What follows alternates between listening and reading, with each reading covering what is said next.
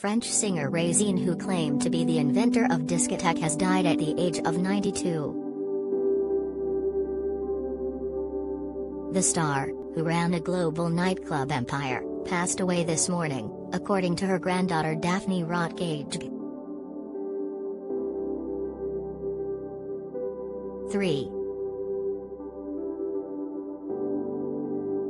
Singer Regine has died at the age of 92. Credit, Getty.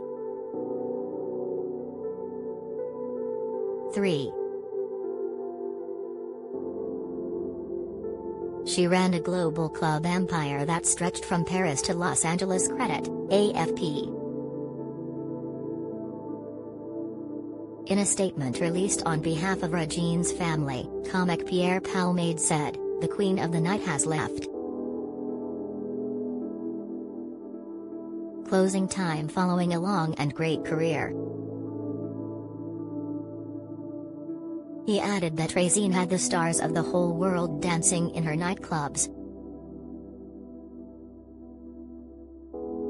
Regine opened her first club in Paris' Latin Quarter in the 1950s, shunning usual jukeboxes for turntables and disc jockeys. She claimed the new format justified her claim of the invention of the discotheque. The style became highly profitable for the disco queen as it turned into a multi-million-pound empire, with 22 venues at its height, including in New York, Miami, Rio de Janeiro and Los Angeles. Mr. Palmade said Regine's name became synonymous with the crazy nights that lasted until the small hours. He said she would even hit the dance floor until closing time. Born Regina Zylberberg, Regine was also a talented actress, starring in several films, including Robert and My New Partner.